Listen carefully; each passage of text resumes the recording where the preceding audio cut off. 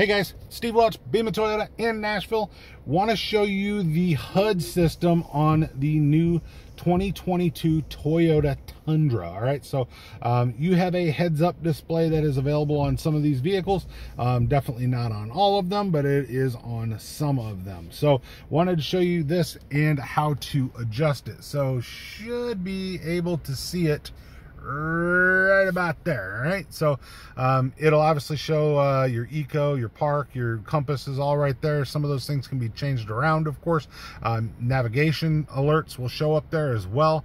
It looks like it's flashing, it's just the way it's being recorded, but you can kind of get the idea of what that looks like there, and I'm going to show you how to adjust it. All right, so you're going to pop over here, right, and you're going to go over until you get to the settings mode. All right, once you're in the settings mode, which is that little gear, you're going to start coming down.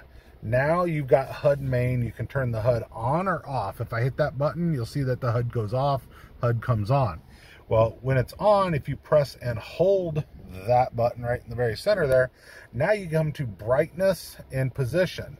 So now when you hit brightness, you're going to see up or down is the position, and left or right is the brightness. So what I'm going to do is I'm going to go to the right, and you can see how it actually starts to look a little bit better, because now I've made it as bright as it can be, and the camera can actually pick it up a little bit better. All right, so if I start going back to the left, you'll see it'll start to flash again, because it starts to get really, and that's not flashing from the car. You can still see it. It's just the way the camera picks it up makes it harder for the camera to see it. All right, but I'm going to go all the way full bright, and then you got up or down as your position. So when you adjust it up or down, you see those brackets. All right, so if you start going too far down, part of those brackets will start to disappear, and you don't, if you can't see the brackets, then obviously you're not going to be able to see the HUD. All right, so the bracket should end up being right in your vision, kind of. So if we're kind of looking at it like this, you can be right there, but you can still have it just a little bit lower, just a little bit higher, and you're still going to be able to see it. Once you get to too high, now you see it starts to cut off. All right, so wherever you want it to be, you just need it to kind of go there. All right, so once you've got it to, hey, I'm in a pretty good spot, I can see it, it's where I want it to be, then you can come by and come back to, now here's your driving support. So what do you want? Well, there's navigation, the gauge settings, so eco indicator, you can turn off the eco indicator. Your lane departure will show up on here, you can turn that on or off. Driver assist, you can turn that on or turn that off. And if you actually watch, when I turn it on, now you've got your lane departure, your radar ready for your cruise control. All of that will now show up in your heads up display. So if I shut it back off, that goes away, and then you just have the compass or that. There's other things that'll show up. Your navigation turns will show up there too.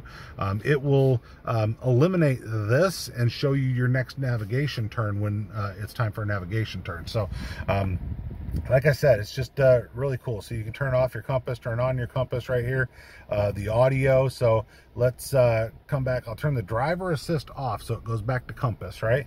And I'm going to come down, I'm going to hit compass off, right? So you don't have to have it on if you don't want it on, right? Or you can come back and turn it on, right? If you come down to audio and you hit your audio button, it would do the exact same thing. If shut off the compass, see if the audio, I don't have the audio turned on, so that ain't going to do much. But yeah, so I would always probably leave the driver assist on, just because that's kind of the way that I like to do it. But this is the heads-up display in the new Toyota Tundra. All right, I'm in a 1794, of course, doing a few videos in this truck because it has so much. So definitely let me know if you guys have any other questions. Always happy to help. Steve Welch, Beaman Toyota in beautiful Nashville. Definitely, I appreciate everybody, you guys, for liking, subscribing, and for going along this Tundra journey with me. I know we've been doing this for a while, and it is a beautiful truck, well worth the wait, and can't wait to get mine. So hopefully you guys are on board with this, and then just let me know if there's any other videos that you think I need to do, or anything that I'm missing. I know there's a ton on the Tundra yet. I'm working on it, guys. So but I appreciate you guys. Definitely like, subscribe, and look forward to you on the next one. Steve Welch, Beaman Toyota. Beautiful, guys.